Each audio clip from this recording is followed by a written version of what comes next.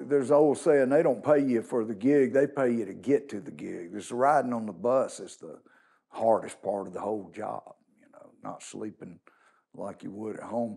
So anyway, I'm partying the whole time, and I started drinking when I was in high school and just never let up. I went to the University of Georgia, but I majored in partying, I think. And so it was a given that I was a drinker and pot smoker and hell raiser. That was part of the deal that you got with me. And then I had friends that we were on the same wavelength. Keith Whitley was one of my best friends, and we toured together, and he died of alcohol poisoning. And he was at home. We had just gotten in off the road, and then like 2 days later, he choked on his own vomit. I mean, it was pitiful. You would think that it would have knocked some sense into my head, but it didn't. His manager called me up and said, "Man, we found Keith dead this morning." And I thought, man, this is crazy. And he started crying, said, "Can I send these reporters and news people to your house? I can't face them." So all these news people showed up at my house, and I had to be the face of the Keith Whitley tragedy.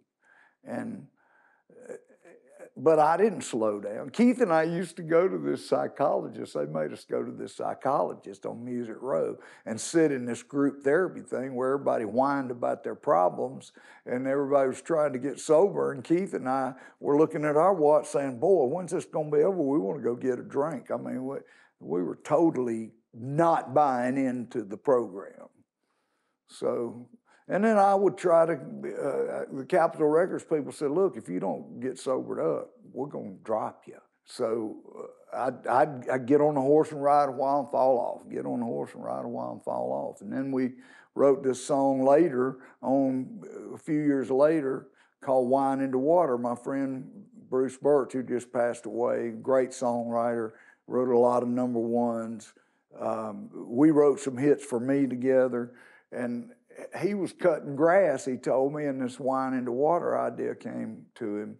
And I think he was really thinking about me because we were such close friends, and I was in bad shape. There was another friend named Ted Hewitt, and we all got together, and we wrote this song called "Wine into Water," and it's just a prayer to get sober. That's all the song is. But I didn't get sobered up and stay sober. I'd be drunk again, sober up and get drunk again.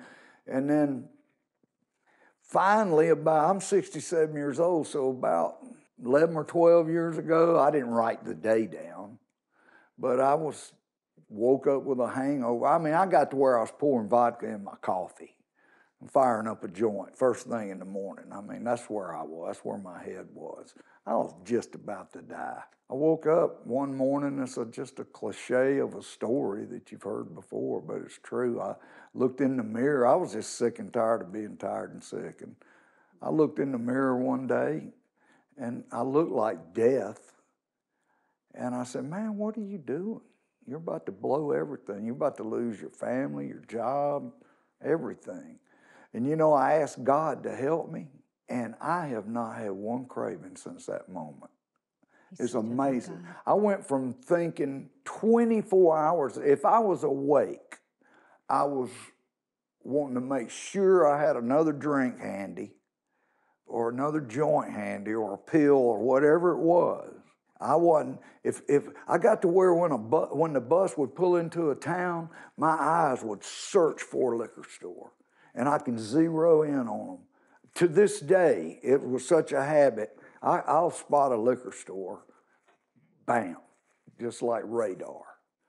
I don't stop anymore, or even think about stopping. But what I'm saying is, I would see the liquor store, and then I would go, "Okay, now I know I can go buy something to drink." That's what I was thinking about. And I went from thinking about that constantly to never thinking about it. Isn't God good? Like that, bam. He's so wonderful. Before we close, I want to know where you're going and what is God doing in your life now? Shoot, man, I'm having the time of my life. I'm having more fun. When I quit drinking, I was scared I was going to lose all my fun. I was scared that I wasn't going to have any fun anymore. But I always looked at the people that weren't partying as a bunch of squares. I would think, don't y'all know there's a party going on over here? What are y'all even thinking? I mean, we're having fun over here. And then I found out, bam, that I was having way more fun now than I ever was when I was doing all that whiskey and dope. And I know it sounds corny, but it's the truth. And I'm sure some people will see this, But hey, I'm here to tell you, man, I've been there and I know what I'm talking about. And I can get people that have addiction problems or mental health problems. I'm just severely bipolar.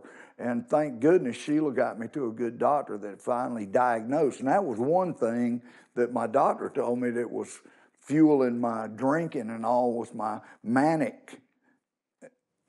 Well, I know somebody right now is listening to you, and you're an inspiration to them. And T. Graham, I am just so honored, and thank you so much for coming onto the show. And I know somebody is being blessed right now. See, that's the thing.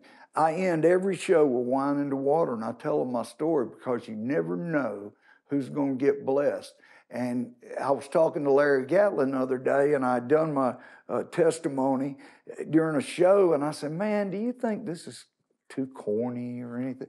He said, man, don't you ever stop doing that, because the day that you don't do it, there's probably somebody out there that needs to hear it. That's right. And Wine in the Water continues to help people. I urge people to go on YouTube and watch the Wine in the Water videos. I've had people tell me it's changed their mind about suicide.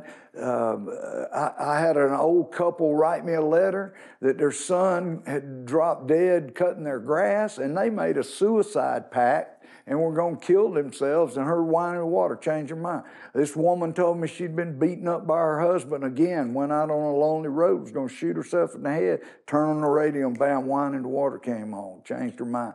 This football player in Tampa told me that he started smoking crack. He lost his 3 daughters, his wife, his job, his house, went through his money, pulled his truck out on New Year's Day out in the field, hooked up a hose to the exhaust pipe, ran it in the cab, going to kill himself, turned on the radio, and bam, Wine in the Water came on. I got stories like that all day long. I hear from people every week. Well, I know somebody today is listening to you. Well, there's a way out.